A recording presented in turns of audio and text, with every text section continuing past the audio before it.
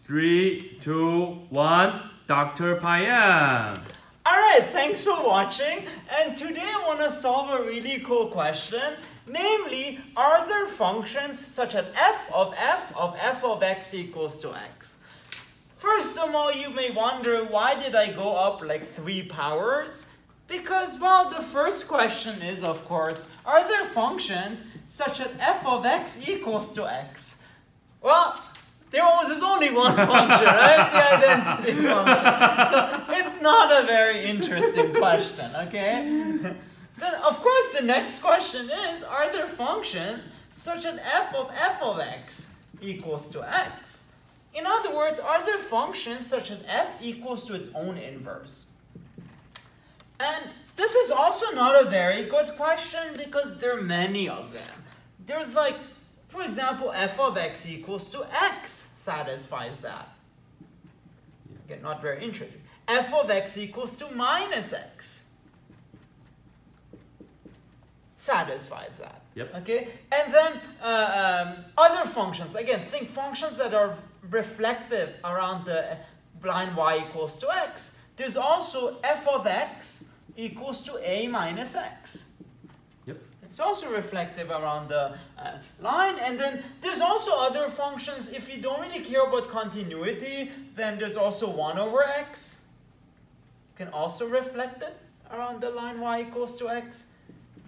Except if you really want it, you define it 0 at 0. Then it's defined for all x. There's also minus 1 over x, where f of 0 is 0. And there are other functions. So it turns out there's one, I don't know how to draw it, but ln of e to the x plus 1 over e to the x minus 1. You can also verify that this is its own inverse. People are interested, I can solve this. Okay? And also here it's like undefined at 0, so you do f of 0 equals to 0. So the point is, the question of finding f such that f of x equals to x is pretty open. You know, like there's no clear criterion. That's why I'm asking myself, what if you go to the third power? Is it something more interesting? And yes, it is. Because here's what I'm going to show. Oh no, sorry, I erased the whiteboard again. It's okay, it's okay. Okay, so here's what I'm going to show. Suppose f is a function from R to R. And f of x equals to x, and f is continuous. Then, I'm going to show that the only function that satisfies this is f of x equals to x. So the only function to the f of x equals to x, and that is continuous, is f of x equals to x. And interestingly, all the 3 hypotheses are very important. Well, of course you need this hypothesis, otherwise a different problem. You also need that f goes from R to R, and what's important, this is wrong for complex numbers. Because you could have f of x is multiplication by any cube root of 1, for example, e to the 2 pi I over 3x. If you do it, it is invertible, and if you apply it 3 times, you get this cube, which becomes 1, and you do get f of x equals to x.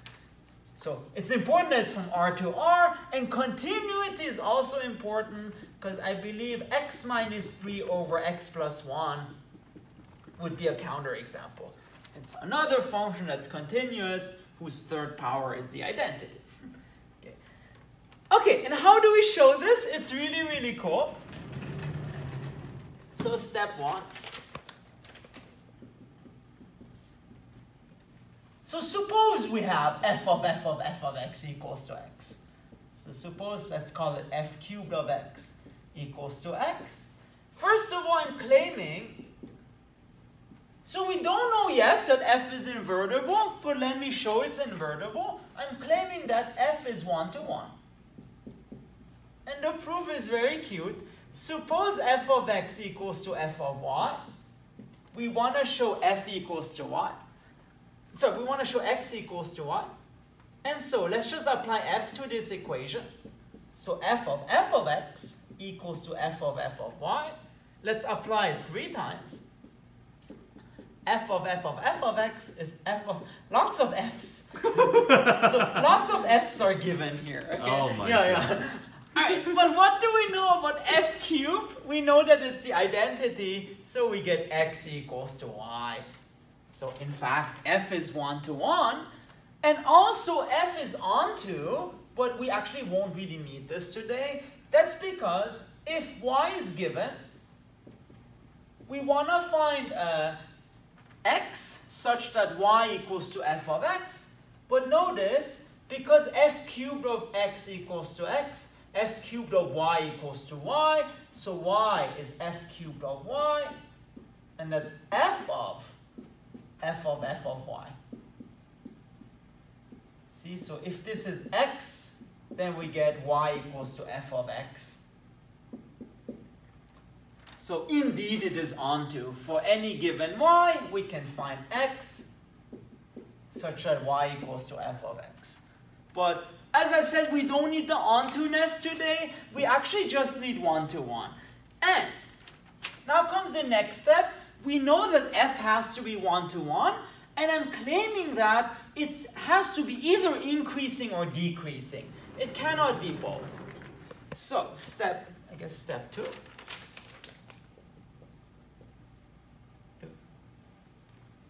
So claim, so basically, and here's where the continuity comes into play. If f is 1 to 1 and continuous from R to R, then f is either strictly increasing or it's strictly decreasing. Either increasing or decreasing. Okay. Why is that true? And I guess let's prove by picture. Sorry about that. But what would it mean for something to be not increasing? It means that there are points A, B, and C such that, well, f of B is greater than f of A.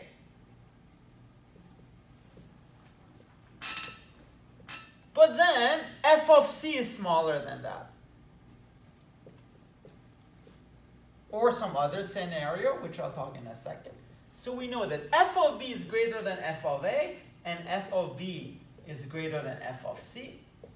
Or a function not like that looks like this. It's decreasing and then increasing. In other words, so this is A, B, and C. There are points A, B, and C such that f of B is less than f of A, and f of B is greater than f of C. You can convince yourself that any function that's neither increasing or decreasing has to satisfy those properties. And look, then we can just use the intermediate value theorem, because they have to be simultaneously points x1 and x2, such that f of x1 equals to f of x2. So then by Whoa! See, that's what I told you. What happened? We have to, technical difficulties first of all. We have to turn on the lights. Oh man. Hold on. There we go. Alright, there you go. Anyway. Why though? Why is that? Huh? Because I said the sensors at some point they turn off. Okay. Because there's no one in this part or this part. Okay, so the okay. room thinks there's no one there. Oh, okay, Yeah. okay. Okay, anyway. And then, we're back. Then, what do we know by the IVT, intermediate value theorem? Because f is continuous, this implies f of x1 equals to f of x2 for x1 not equal to x2. But then that would contradict the fact that f is 1 to 1. 1 to 1 is precisely the opposite.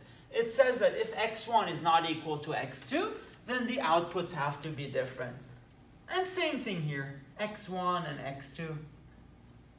Then f of x1 would be equal to f of x2, and that's a problem. All right, so that's very good. We know that in particular, our mystery function f has to be either increasing or either decreasing. And without loss of generality, assume it's decreasing because, no, not without loss of generality. Assume it's decreasing, we will show there's a contradiction with that. So we will in fact show f is increasing. So I guess it's step 3. Now I did run out of whiteboards, so let me erase that.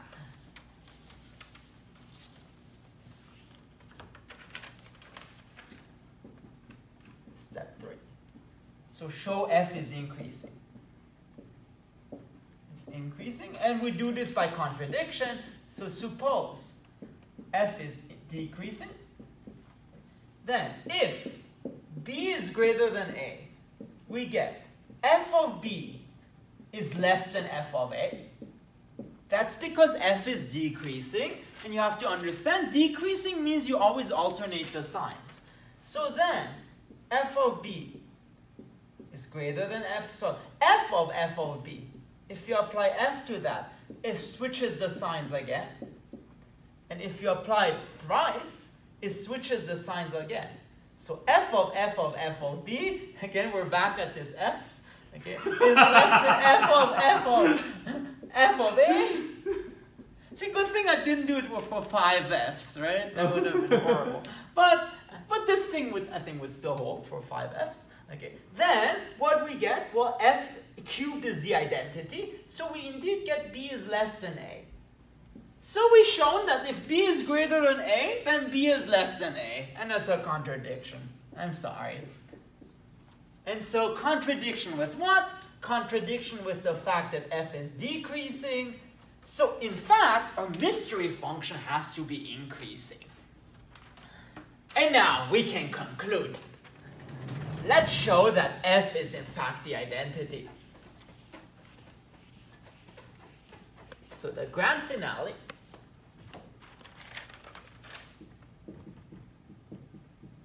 Let's show that f of x equals to x. Well, suppose if not. Suppose there's some mystery value x such that f of x is not equal to x. Well, if two numbers are not equal, then one of them is smaller than the other. So it's either f of x is less than x, or f of x is greater than x.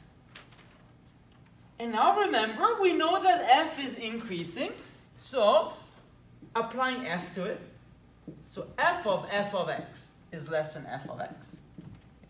And then again, f of x is less than f of x. And so x is less than f of x.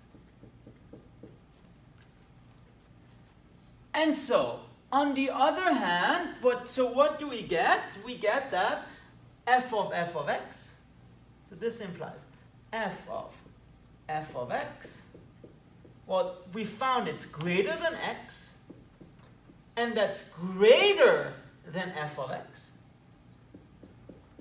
And this is greater than f of x. And so we get a contradiction because we find f of x is greater than f of x. And that's not possible. So f of x is not less than x. Okay. Let's do the same spiel here. f of x, it's greater than f of x. f of x, it's greater than f of x. Now let me erase that. So, x is greater than f of x. And again, let's find some contradiction. Then we get f of x. It's less than x by here. So look from the right side. This is less than that. X is less than f of x. And f of x is less than f of x. In particular, this quantity f of x is greater than f of x. And so this is also a contradiction. And therefore, in both cases, we got a contradiction. So it is not true that f of x is not equal to x, and therefore f of x equals to x. So the only function that is continuous, one-to-one, and such that, no, just continuous and f cubed equals to x is this one, f of x equals to x. Cool. So it's really cool, huh? Like, very non-intuitive, but it is cool. Yeah. Alright, so if you like that and you want to see more math, please make sure to subscribe to my channel. Thank you very much. Yay! Woo! Woo!